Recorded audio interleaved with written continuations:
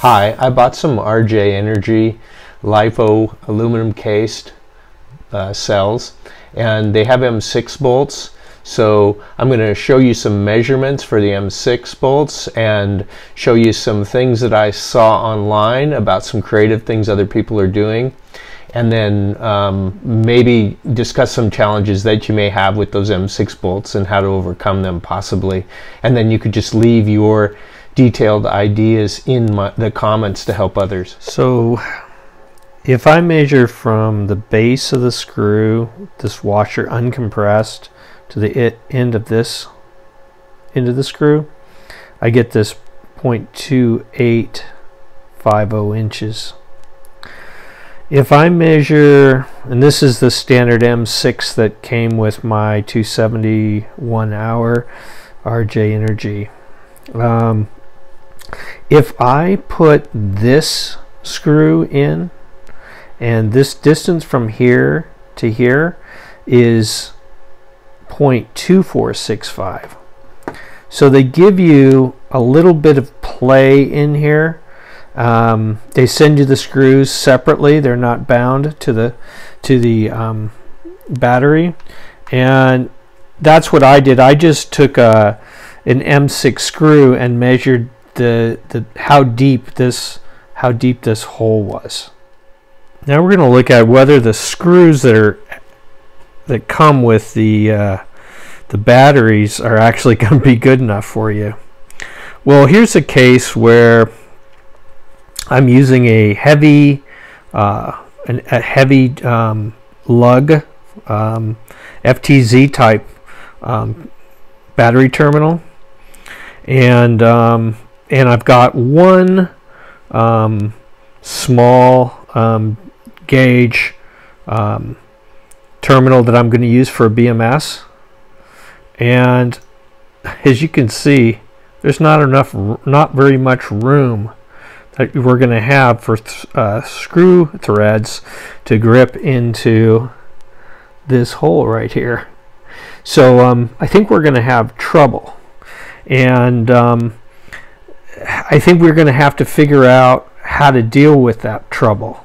A lot of people in this group, Lithium Batteries on Boat, have RJ Energy batteries.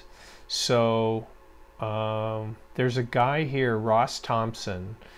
He did a really good job of giving me some ideas on what he's done, and this is where he's used a washer, and he's used threaded M6 and cut it off, and just kind of used this configuration here with a shoulder washer.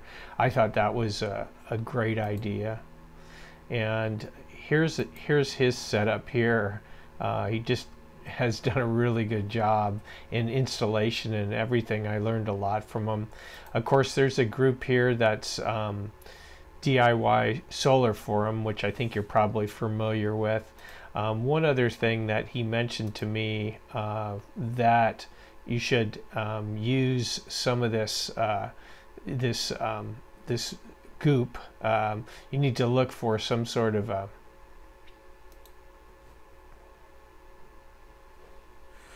So here's a case where I'm using a flared lug, and you can see that leaves about 0.175 of screw there. That's what I have, 0.175 of screw thread that we get left over. And that's the case where we aren't using a bus bar, and we're just using this arrangement with the BMS. So that's 1.75. The problem is we're going to be using this, which takes up about 0.16 inch. This is 0.16 thick here, and it's not going to give us enough room. Now remember that the total depth of the hole is 0.2465, as I measured before, so there's some percentage of that we need to have our screws get, you know, dig into, and the deeper the better. So let's just say our goal is 75% of this hole, right? That would be what we really like to get done. The other thing that is sort of necessary to realize is that if you've got these terminals with really big ring holes, you're not going to probably be able to use those too well. This 1/4 inch one works very well. And the other thing is I measured these ring terminals here, and these kind of ring terminals take up 0.033 roughly. So those are all things that we need to consider. The bus bars are about 0.09, as you can see there.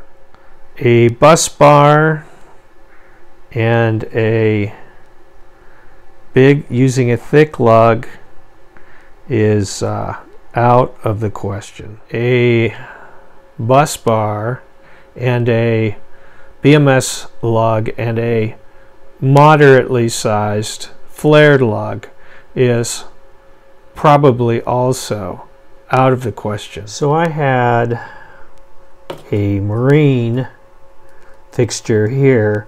I took the bolt out of it and I just put that down in this hole to simulate what we might be able to do. We could use this nut here, possibly. It's a flatter style nut, and screw this down and tighten it, and we would get a lot of threads inside of here, and then we would have the ability to lock this down. Of course, we'd have to saw off this part right here. It was also suggested to me that we may want to put a shoulder washer here on this, and the measurement of that is 0.6325. So it's 0.6325. That would be the measurement here, and the washer and this nut is roughly measuring 0.4945. So I think that's the direction that I'm going to probably be going, getting a longer nut, making sure they're threaded down, and then I think that's just going to be where we have to go. Leave me some comments if you've had some experience with this.